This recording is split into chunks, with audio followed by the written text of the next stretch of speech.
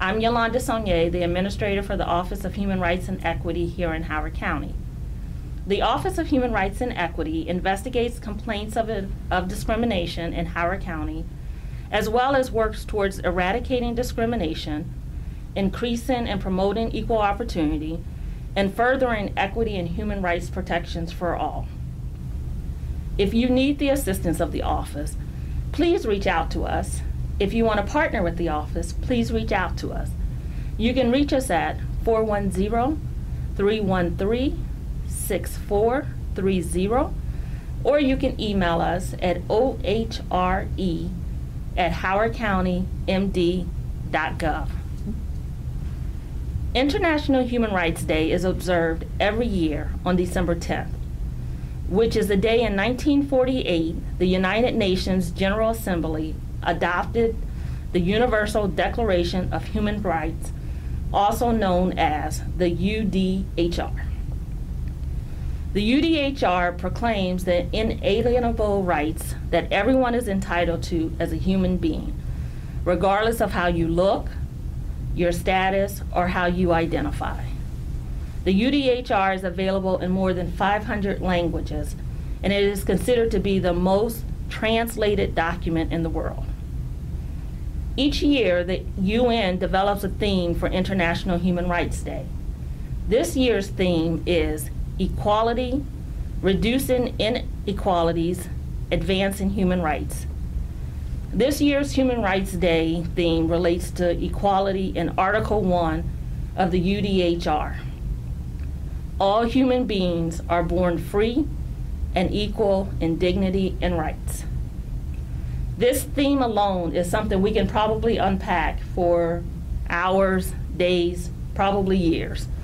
But today we only have a limited time with you, and we have an awesome, esteemed panel of human rights advocates that I want you to hear from. Well, thank you, Yolanda, for having me. I'm Dr. Maura Rossman. I am the health officer for Howard County Health Department.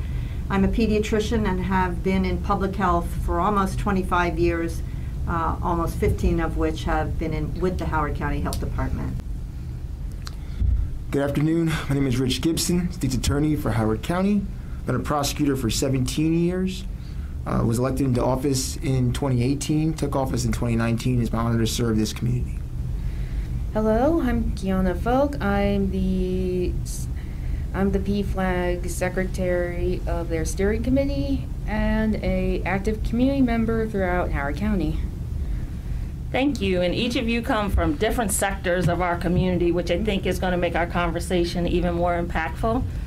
And I just want to kind of throw one, just a simple question, because everyone thinks of human rights, but they don't really look and think of what the definition is, and everyone has their own interpretation of what it is. When you hear of human rights, State's Attorney Gibson, can you share with us what do you think of?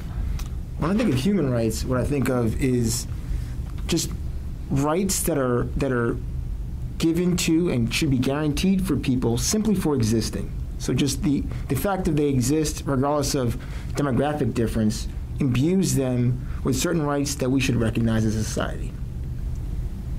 Dr. Rossman, do you want to jump in as well and answer that question about what you believe human rights are?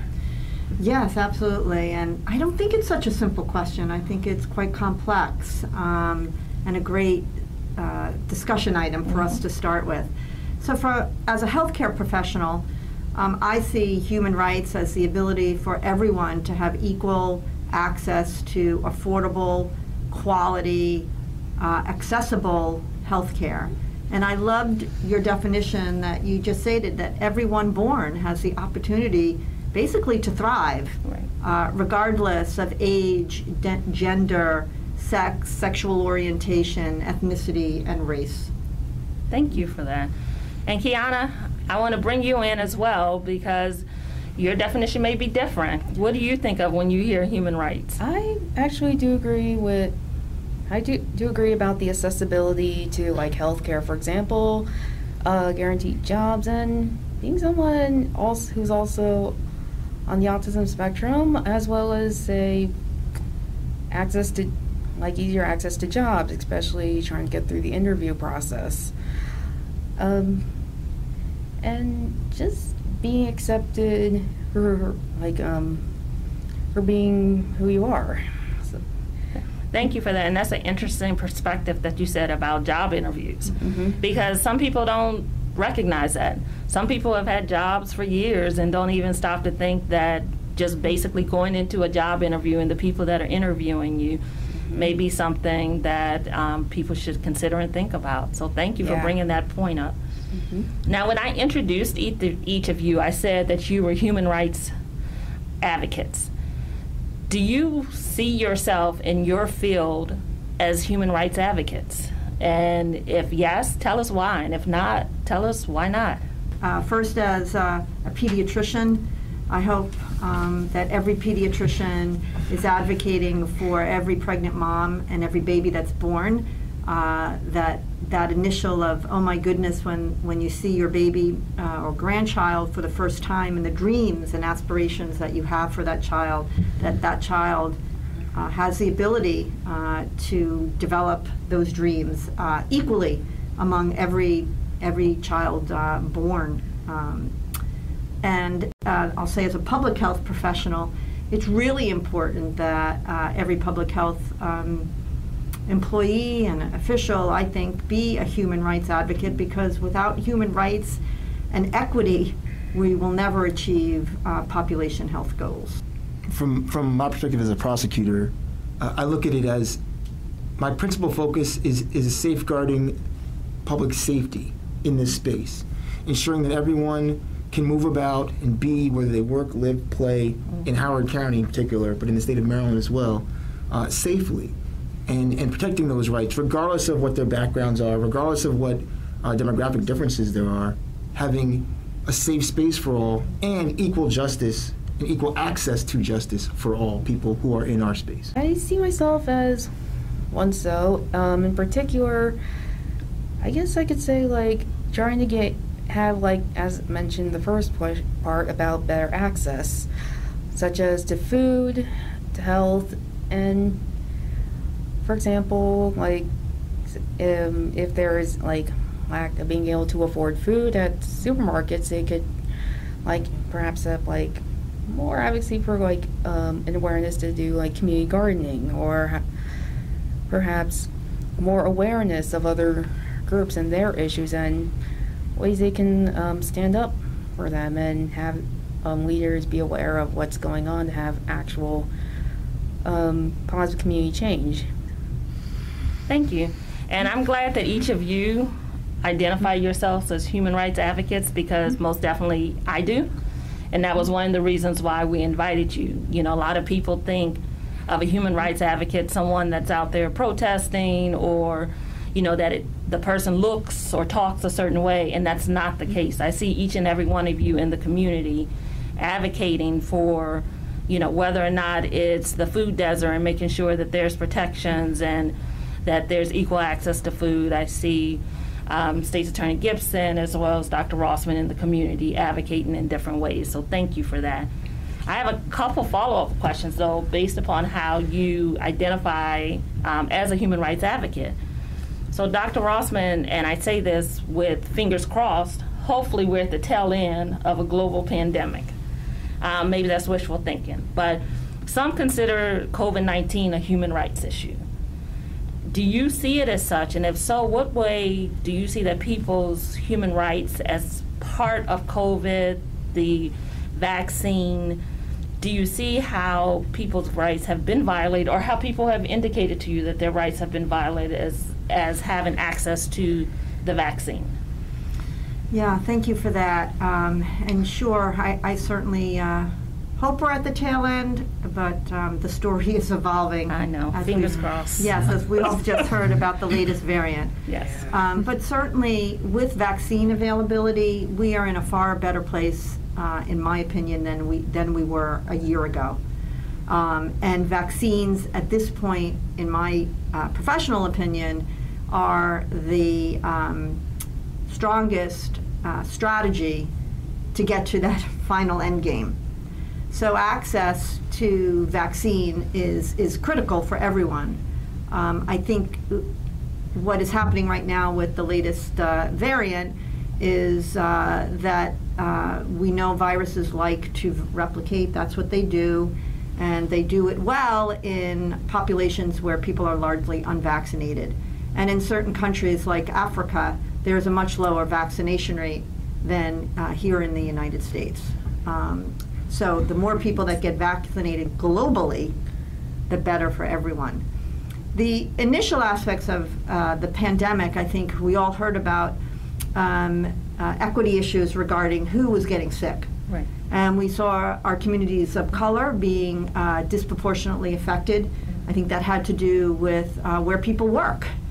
White-collar workers were able to remote work, stay safe in their homes, and persons that needed to go hourly jobs to put food on the table and keep the roof over their head did not have that ability to stay at home. And we saw our communities of color, again, more hospitalizations and deaths initially. I think that all evened out over time, and certainly in Howard County, we all collectively worked hard to make sure that our inequities that we were seeing could be resolved in any way we did. And vaccination rates, I'll have to say, are pretty even across the board based on population. The interesting conversation now that I hear from a human rights issue are about mask mandates and people being required to be vaccinated. And it's actually the person saying, you know, I don't want to be vaccinated or be forced to vaccinate, as they're saying that's a human rights issue, versus in the beginning, sort of those being exposed. And so I find that, at the very least, an interesting debate that we are having in this country. I don't have the answers for it. I do have opinions. But I think we have a number of unresolved issues that the pandemic has sort of bubbled to the top. And I'm hopeful that with this bubbling up of issues brought forth by the pandemic, that will allow us to have deeper conversations about human rights, equity, racism, to move us forward. One of the things I find with COVID was that it bubbled to the surface of the inequities with healthcare.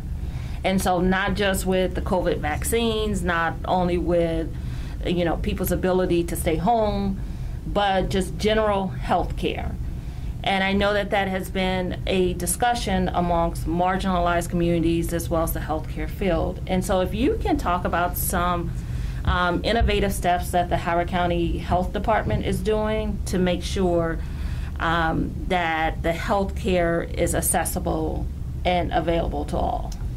Yeah, right. We need to all have access, as I said in the beginning, to what I consider quality, affordable, accessible health care if we're going to reach our whatever potential. I'll give you an example of what we did during the pandemic, which just is an example of, we know that there are some people that it's easier to get to your appointment than others, for transportation reasons, for the fact maybe you work at home and you can take that hour during the day or whatever time it is for your appointment, or you're working only one job versus 3 jobs. So in general, most people in Howard County can get to where they need to get to. But we certainly know that there's communities and also individuals who don't have, I'm going to say, either that luxury or that ability. So during, when we knew vaccine was critical, we have to vaccinate everyone. So we partnered, and the health department runs fabulous large clinics. You come to our clinic, we'll vaccinate you. But we knew that some people couldn't get to us for disability reasons, mobility reasons, other reasons. And so we partnered with the mobile integrated health team, with the Department of Fire and Rescue. We brought vaccinations to people and continue to do so. And delivering health care in mobile ways. Telehealth really grew a lot during the pandemic. And so trying to get people with technology gaps, you need a cell phone or you need something to be able to use a telehealth platform, was something, again, we work on. And we are able to distribute actually cell phones to our Medicaid recipients to make sure that they have a way to communicate with their provider. If they want to use telehealth, they're able to do that. They need to make appointments, do that as well. So those are just 2 examples, I would say, that that we've done during the pandemic, and will continue to evolve for more traditional healthcare models. Thank you. Those are two, it may be two ways, but they're two amazing, extraordinary ways of reaching people. So people that could not come out of their home, I saw, the health department going out with the fire department's mobile team to get them vaccinated.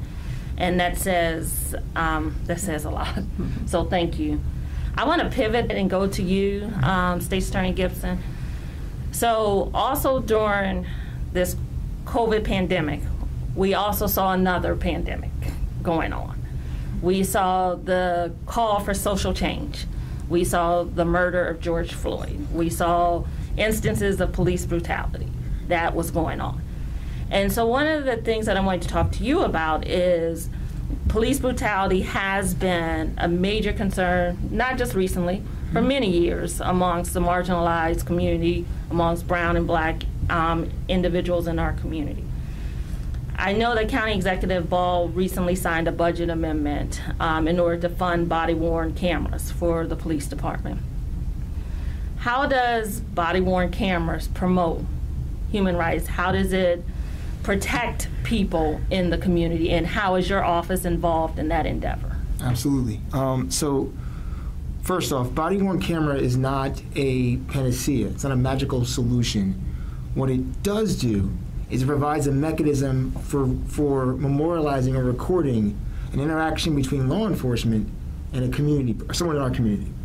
And that recording, if properly maintained and done, allows for accountability of action, right? So if an officer engages in misconduct, there's a record of it, and they can be held accountable. If a member of our community or someone in our community engages in misconduct, there's a record of it, and they can be held accountable. So what body-worn camera does is it preserves the truth of the interaction and allows accountability to flow for wrongdoing if it occurred within that interaction. In terms of what my office has done, I've always been a proponent of body-worn camera. Since being sworn into office, I've been an advocate for it. I testified in Annapolis in order to make, statewide, we had a law passed that body-worn cameras can be required for many jurisdictions by 2023, the remainder of the state by 2025. I played a role in helping to shape that in Annapolis by being a voice on this issue. Locally, I testified before the county council numerous times in order for us to get proper funding. A lot of people look at body-worn camera and think of it as a police thing.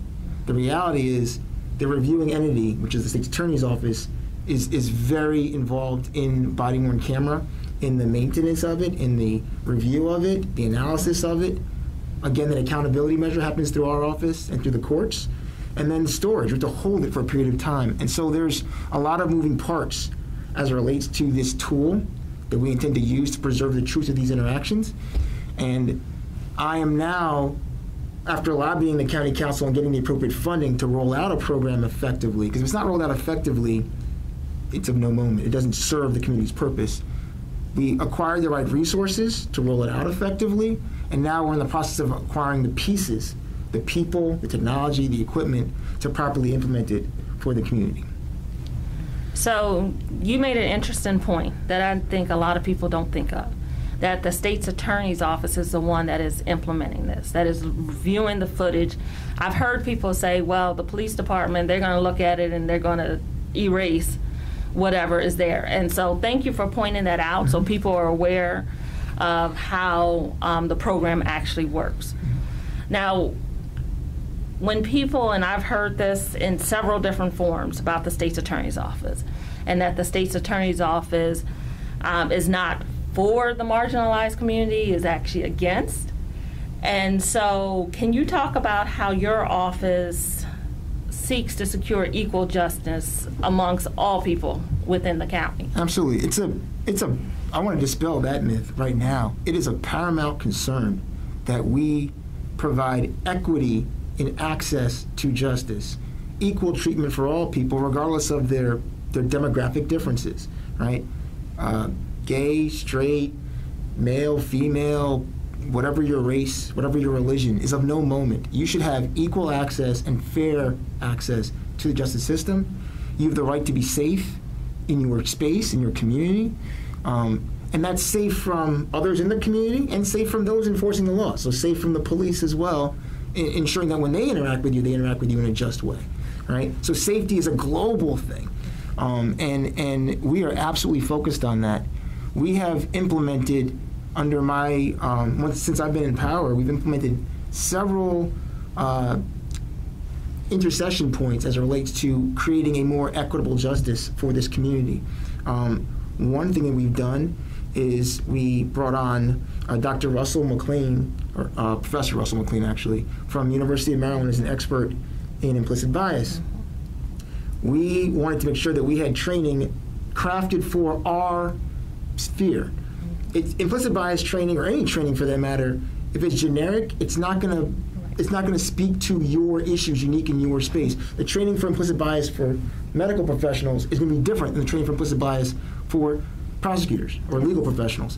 And so we had Professor McLean, who's an expert in that arena, craft a training program that was mandatory for my office, right? We have put in place different programs like the Law Enforcement Assisted Diversion Program, right? Which is done in conjunction with Dr. Maura Rossman in her office, as well as the county executive, the sheriff, the police force. It was a collaborative effort, spearheaded in our office, but it's a collaborative effort, and it wouldn't be possible without all these different agencies coming together.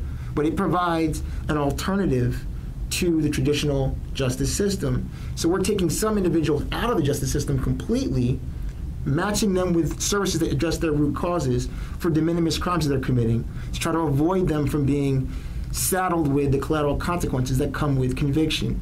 We've also implemented a restorative justice program in our office. Again, an alternative to traditional justice system. The traditional justice system works, and I believe in it, but it's not a perfect tool. You need alternatives in place to speak to those situations that really don't best fit in that model, right? And we've created a space for that here in Howard County.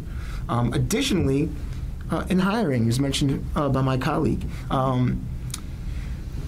I will always seek out and hire the best personnel, regardless of their demographic background. But when I took office, what was patently obvious when I got into the office is that the office's makeup did not match the demographics of the community that we served, not even close. All right, and so what occurred is, without doing anything drastic, when there were opportunities to hire people, we kept diversity at the forefront of our mind. Again, we picked the best person regardless of whatever their background is, but we are aware of the spaces that we weren't speaking in, the spaces that were absent in our office. All right, and so I'm proud to say that the office now better reflects the community that we serve. We've hired people, African American people, males and females, Latinos, males and females. We've hired people of Asian background, Chinese, Korean, Indian, Middle Eastern. We've hired people that are openly gay. So we have been purposely drawing in a more diverse office. And by doing that, what we're doing is, when we make decisions about the liberty of individuals, about people's justice. And now those decisions can be informed by the voices that were in the space that were absent prior to that point in time. And that is really critical when reaching and trying to design and craft and create and curate a space where equity is your goal, right? Equity in terms of access, equity in analysis and understanding, and just making sure that everyone in this space, their voice is heard, understood, and reflected in what justice looks like in Howard County. Wow. Thank you. Mm-hmm. I saw you recently speak to young people in the county, and I had a couple of young people indicate to me just how moved they were about the work that you're doing, and that they had never thought about being a prosecutor until they actually had spoken to you. So that says amazing things about the work that you're doing in the community, so thank you for that. Thank you. Kiana, I want to bring you into this. If you can share with us what you see this year, what is the most prominent human rights violation that is concern for those within the LGBTQ+ community? transgender people, bathroom ban, not playing sports with their preferred peers. There's a lot of misinformation and just general transgender people are comfortable, like, don't always want to transition, and some would like more comfortable like being referred to by their preferred pronouns, except it in terms of like how they prefer to dress, for example. So let me ask you this: what would you see as someone needing to do to get involved, if they want to get involved? Well, they can reach out to PFLAG. There are groups at schools, neighbors, like in terms of like, are they be LGBTQ themselves, allies, and resourceful reading, well-researched, peer-reviewed resources about where they can learn more. Contact, it's PFLAG, Howard County, correct, that they can contact? Yep. Okay, sounds great. Thank you very much for that information. I was going to, just applaud where Kiana was going, right? And the self-awareness that we all have to have even before you can get to PFLAG. At the beginning, I did bring up I am on the autism spectrum. And I guess when I say growing up, I had a lot of support, especially in elementary school, about help in terms of being, like, when it comes to like reading, speaking well, and just how to process information. And while it was able to get through school because to me it was more structured, when I graduated, especially through college, I'm finding that jobs is complicated. For example, the professional area. I've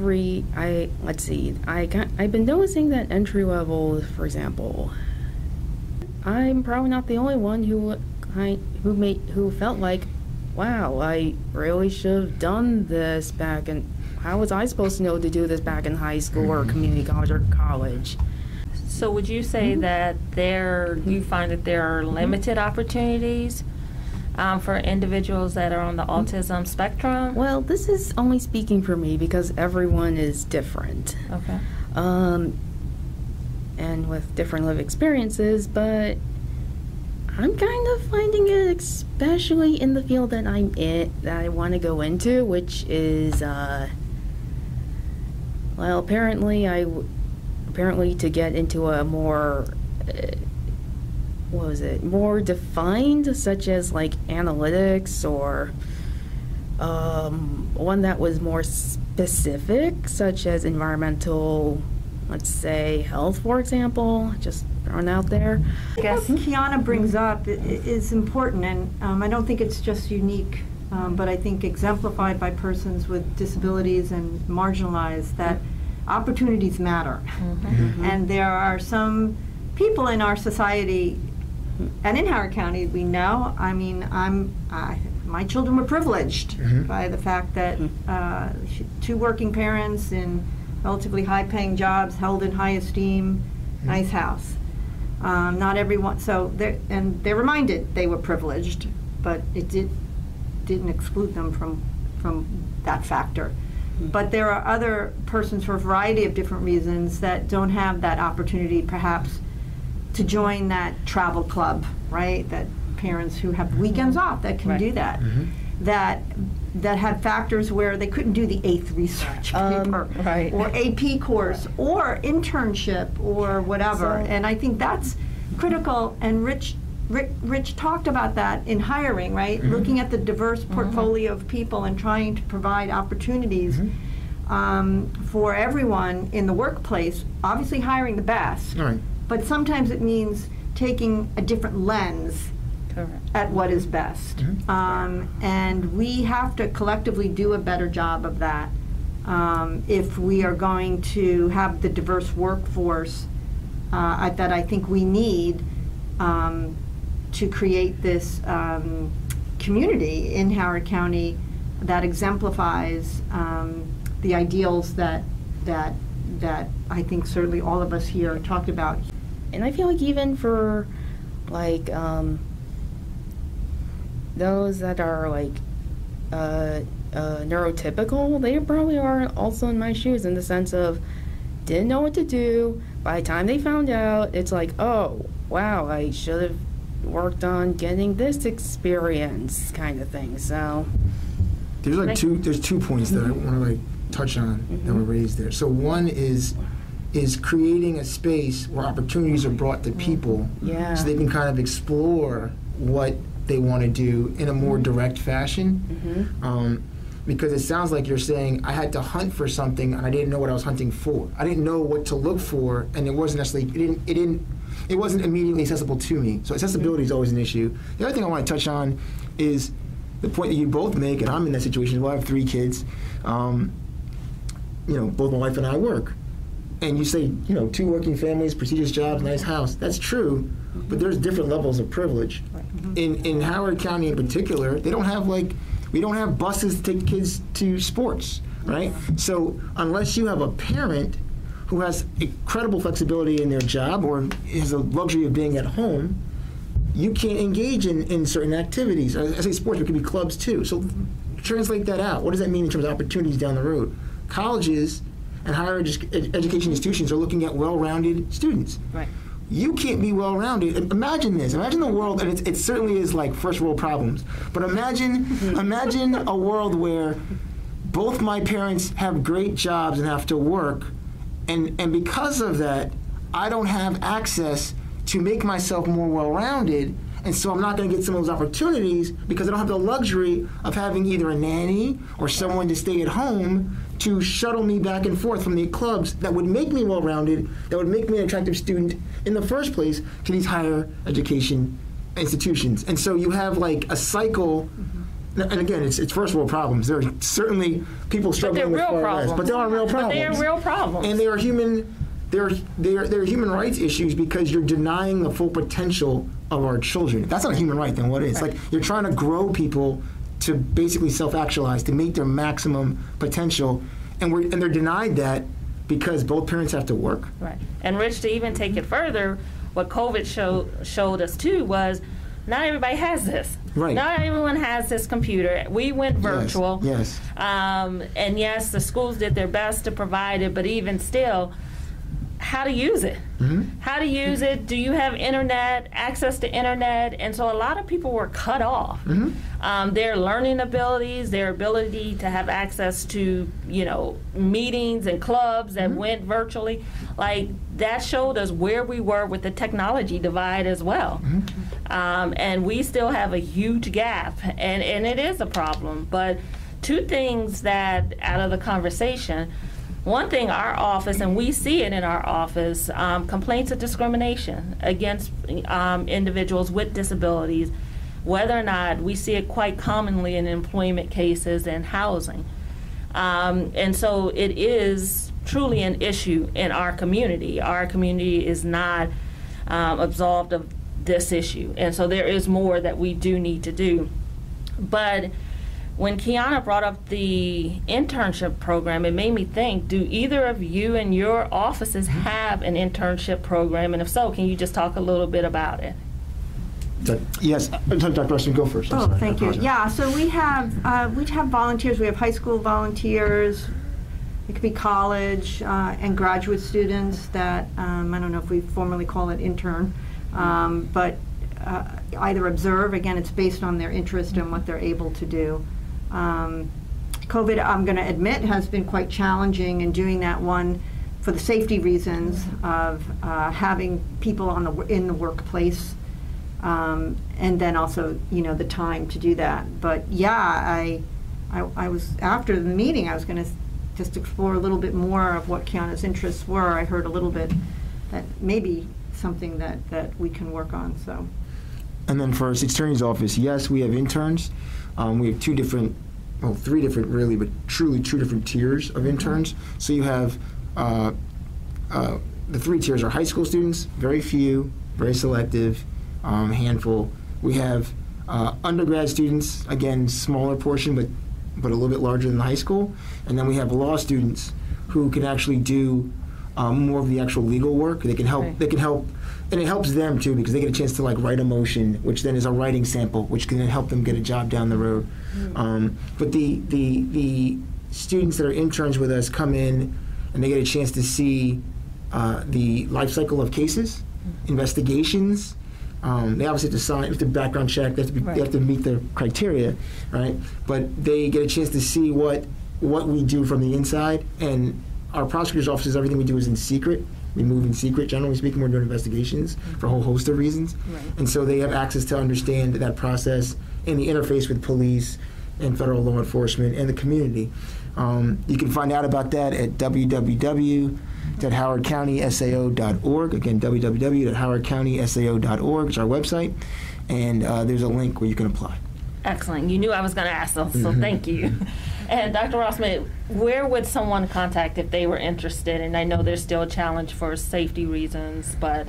Yeah, you could go to our website, howardcountyhealth.org, and there's also an Ask Health that you should be able to find on the website. Okay, thank you for that. And so, just to go back to some advice, maybe that people that are watching this may want from you. Can you share, if they're sitting at home and they're saying, I want to do something, but I don't know what to do. Each of you come from different walks of life, different fields, professional fields. If you can share what you suggest someone do if they're interested in being involved in social change. I'll start. One, I applaud, because if you're listening now, you've sat through about an hour of this conversation, which I think means that you're self-reflecting or at minimally interested in the topic and what to do. So I think self-reflection and self-awareness is the first part of discovery, and then seeking what else can I do. So I'll give you an example. I consider myself pretty self-aware and hip and, yes, human rights oriented. Do your kids think you're hip? We won't ask Okay. them. But go ahead, I'm sorry. And don't ask the staff, Okay. They know. But several years ago, as part of work, we had someone come from Chase Brexton, who LGBTQ healthcare worker, and produced our intake forms. And you mark off your name, male, female, and she said, this is a problem. You just have male, female. You have no other choices. And it really took me aback, and I thought, well, yeah, because you're born male, female. And again, it had to cause me, it probably took her like 20 minutes for my brain really to switch over that there's other choices there, or there should be other choices there. And I could give you other examples. And so just, again, by listening to this conversation, by opening yourself up to others who may be different or you think are different than you, I think is that first step. And I'll let the others add their opinions. So, from a prosecutorial public safety perspective, if you see something wrong, don't just watch, right? Get involved. If you feel there's some change that needs to be made in your community, make it, right? Like, be the change you seek, right? Like, don't just sit there and watch. From a criminal perspective, from a crime perspective, if someone's being harmed, take steps to address that harm, whether it be documenting it, whether it be calling 911, come to that person's aid, help, right? If it's about organizations and you're passionate about some particular group and you want to find out how to support them, social media is a lot of bad things. There's a lot of horrible things associated with it, but there's also a lot of good. Right? You can crowdsource financially, you can crowdsource energy and time via social media. So there's organizations out there. If you just search on Facebook, Twitter, you can search these things out and get information. We live in an age, contrary to the past, where information was harder to discern and get access to. You now can find all kinds of information. Not all of it's accurate, not all of it's valid, but you can find it and do the sifting for yourself, right? And then if something speaks to you, go out and be an advocate for it. Right. So about for social change. Before the start of the panel, I brought up mutual aid, and examples of mutual aid would be, say, a food pantry or a toy drive, since the holidays are coming around. And other examples that have been going on of, well, food and other items being distributed was a group called the Columbia Community Care. I guess you want to learn more information about mutual aid. There is a site called Mutual Aid Hub that you can look up to see like ones across the country. So that's an example of the community coming together and helping each other out. Other example, I guess, I mentioned in the previous ones about reaching out to other people to listen and learn from them how to be allies, say, to the LGBTQA, blacks, or other Asians, and how they can help, as well as, say, I guess, spread more awareness on social media about the goings-on of the community, for example. Thank you. Mm-hmm. So, State's Attorney Gibson, Dr. Rossman, Kiana, thank you so much for participating in today's panel. I think that this conversation was much needed, and as I said at the beginning, I think we can continue here all day and have conversations and try to figure out solutions to change. But I think this was a start, and hopefully that you have inspired people that are watching. I know that I'm inspired from just watching what each of you are doing and how you are making a difference. So I thank you. I thank you from the community, and I thank you from our perspective in the Office of Human Rights and Equity, because I feel like we're not alone, that you all are doing the good fight as well. So thank you for that. And just in closing, and some of these things came out in our conversations, but inequities, racism, discrimination, limited access to health care, targeting and intolerance, that exists. That exists in our community. It exists in the community at large. But the thing that we want everyone to understand, and I think that each of you were communicating as well, is that it's not just a limited amount of people's fight. It's all of our fight, and all of us to get involved. And I found this quote, and I heard the quote before from Mother Teresa, that I alone can't change the world. I can cast a stone across the waters to create many ripples. And I think we look at the huge problems of our world and we're like, I'm just one person. But in fact, if we all come together, and I would just encourage everyone today and beyond, find your advocacy voice. Your voice may not be Dr. Rossman's voice, State's Attorney Gibson, Kiana's voice, but find your voice and get involved and take action. We all have a part in building this world and making it better. And we want to make sure that this world is a place where everyone can live, thrive, be shown respect, feel that they have dignity, understanding, and honestly, to have opportunities. We talked about that, to have opportunities to be successful. So today, I appreciate again you all celebrating International Human Rights Day with us. And thank you to the audience for sharing your afternoon with us. So thank you.